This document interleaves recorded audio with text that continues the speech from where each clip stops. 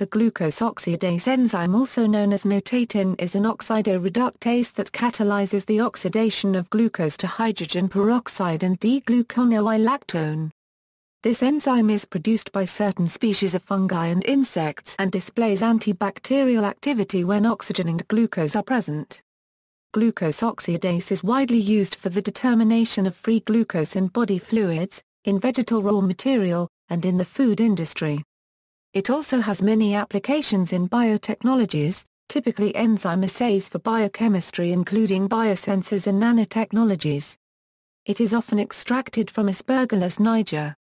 Function: glucose oxidase is synthesized in several species of fungi and insects where it is used to produce hydrogen peroxide, which in turn kills bacteria. Notatin, extracted from antibacterial cultures of Penicillium notatum, was originally named penicillin A, but was renamed to avoid confusion with penicillin. Notatin was shown to be identical to penicillin B in glucose oxidase, enzymes extracted from other molds besides P. notatum. It is now generally known as glucose oxidase. Early experiments showed that notatin exhibits in vitro antibacterial activity due to hydrogen peroxide formation. In vivo tests showed that notatin was not effective in protecting rodents from Streptococcus hemolyticus, Staphylococcus aureus, or Salmonella, and caused severe tissue damage at some doses. Glucose oxidase is also produced by the hypopharyngeal glands of honeybee workers and deposited into honey where it acts as a natural preservative.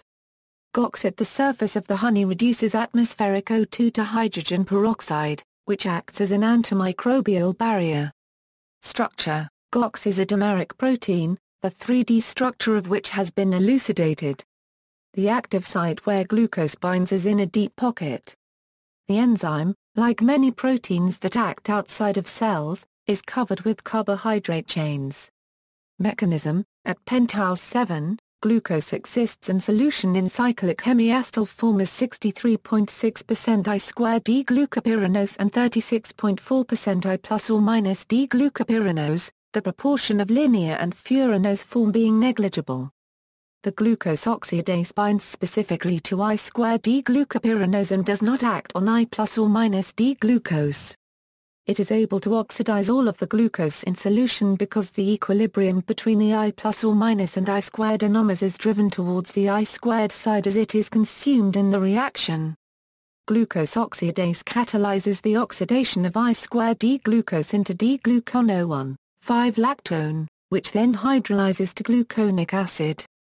In order to work as a catalyst, GOX requires a cofactor, flavonoidenine dinucleotide. FAD is a common component in biological oxidation reduction. Redox reactions involve a gain or loss of electrons from a molecule.